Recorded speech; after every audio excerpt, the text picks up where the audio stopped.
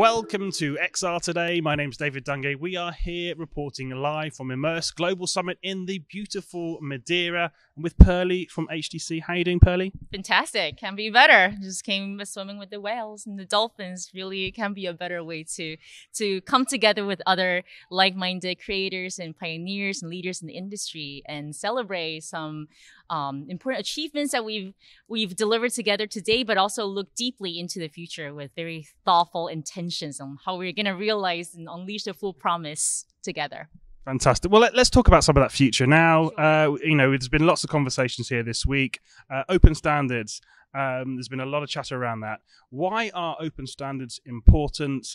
Give us your view on that. Absolutely. If we're to make this metaverse a truly transformational technology that will democratize access to life-changing experiences for everybody to benefit all members of the society, then we've got to make sure that it's built on open standards, open protocols. So more participants come into the market and join, whether that's creators, as device manufacturers, that's brands that are looking to engage. If these building blocks are built on open protocols, then it's much easier for creators to monetize, for users to traverse between worlds seamlessly, without holding us to our highest ideals of building an open ecosystem and platform. Then we'll end up with very walled gardens. I think we know what that looks like from a lot of sci-fi dystopian descriptions. There can be a lot of undesirable consequences and externalities that we might already be well equipped to imagine. And so that's why it's important for the industry to have these conversations early on.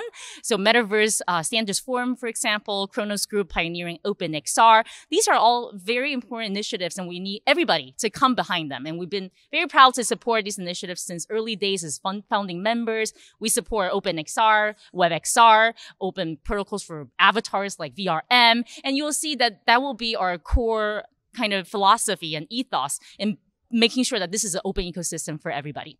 Fantastic. So this week's all been about use cases. People have been talking about the here and now, what's ready to go, and what's coming down the line as well. What are some of those important sort of VR use cases that you're seeing that you're most excited about? Absolutely. I think we all together have a great aspiration for what the metaverse can achieve. But of course, we're not there yet. We have a long way to go before technology pillars mature and all converge into a fantastic user experience. We're not there yet. So before that, it's so important for us critically to see through the hype and stay grounded and see where are the real life value we can already deliver to people today, people and companies in their productivity and their well-being. And so some of our favorite use cases are, for example, in the enterprise space, in productivity, right? Training, simulation. There's really no better kinesthetic and natural learning platform and system than virtual reality. You can safely simulate any otherwise might be expensive, hazardous training. You can do so safely, effectively, cost efficiently inside virtual reality. When you think about the transformation of the workforce for the coming decades, reskilling and upskilling, I think virtual reality simulation and learning will play an incredible role. And it's not just about work, future of work. It's also for our children. I have 3 young girls. I can see how they're so natural with these technologies that give them incredible access to explore their curiosity, to become critical thinkers, problem solvers, and really be prepared to live in this new era where they must coexist with advanced technologies like AI, how they can gain not just fluency, but imagination on where they can play a role to use these technologies to build the future. I think that's incredibly important. So we talked about just now the training, collaboration, but also in the therapeutic space, anything that can deliver value today that's better in virtual reality should be implemented and delivered today, whether that's physical therapies that you're now doing in brick and mortar clinics with very limited access. Now you can do it from the comfort of your home with the headset, where clinicians can treat you remotely with advanced analytics. They can track your progress. It can increase your engagement, your adherence, and as a result, better patient outcome. So these are some of the real life examples. There is just so many more. I think it really comes back to our vision of how when we bring the best of our humanity and hope for the future into the most cutting edge technology, we will unleash human imagination and contribute to society in a very positive way.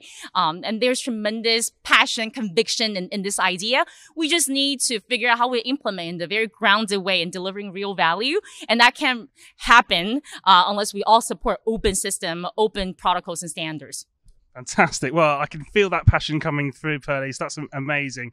Tell me about more specifically around HTC, your portfolio, how that's expanding, how that ecosystem has been built out, and how you're helping bring some of this stuff to life. Absolutely. So you might know us traditionally from our award-winning devices, the Vive Pro, the Vive Flow, immersive glasses, the Vive Focus 3, all-in-ones, amazing portfolio of products. Absolutely. But we'll continue to innovate on sensing side of things, recently adding facial trackers, eye trackers, to make sure that users can bring more of their natural interactions, expressions into virtual reality to enhance that connectedness, immersion inside virtual reality environments.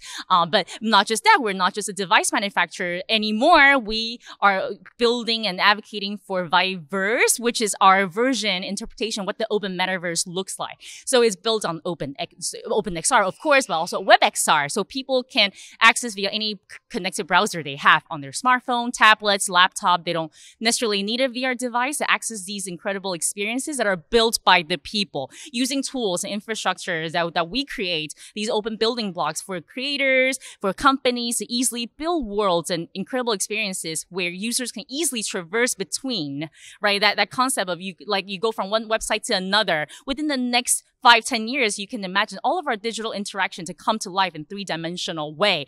And there's no way that we're going from walled garden to walled garden, right? Bringing your digital assets and identity from one walled garden, centralized garden to another. That would be just a very, very difficult user experience. And that's why we want to start implementing things like that now. With the WebXR, with the link, you can traverse to one world to another where data is built on the blockchain. So people's identity, digital assets, and creators on monetization and ownership of IP can all have a secure foundation to be built upon.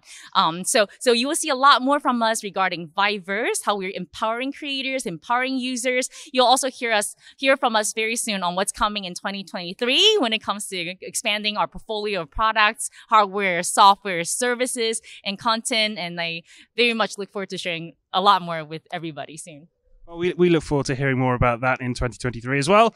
Pearly, look, that's all we've got time for, but thank you so much for joining me and sharing some of your insights. Thank you, David. Thank you, Chris.